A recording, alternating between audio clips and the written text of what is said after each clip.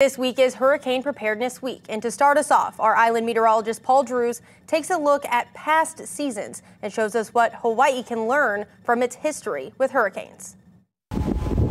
While this hurricane season is not expected to be a busy one for the Central Pacific, as forecasters expect 1 to 4 named storms, there's still the threat of one hitting Hawaii.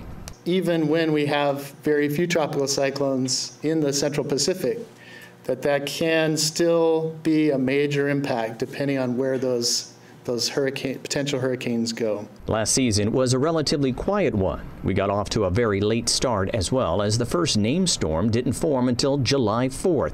Most of the storms formed and stayed in the eastern Pacific until mid-August, when Hone formed in the Central Pacific and strengthened into a hurricane before passing just 60 miles to the south of the Big Island.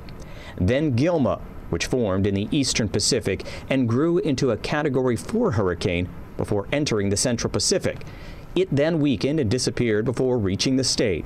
Two storms that came close but did not make a direct hit on our islands. And over the years, Hawaii has had a number of close calls. I worry about complacency. We've had a lot of near misses. I worry about people seeing these hurricanes pass by, not having damage from them, and not preparing for the next one. Even storms that miss Hawaii can still impact us. Hone caused flash flooding that damaged homes and closed several roads across Hawaii County, while tropical storm force winds brought down trees and utility poles on the Big Island. Even after a tropical storm has fallen apart and winds are no longer a threat, there may be leftover moisture that could cause flooding if it moves over the state.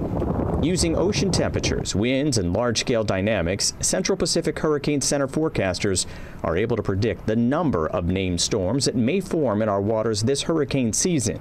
But those computer models can't tell us the most important thing.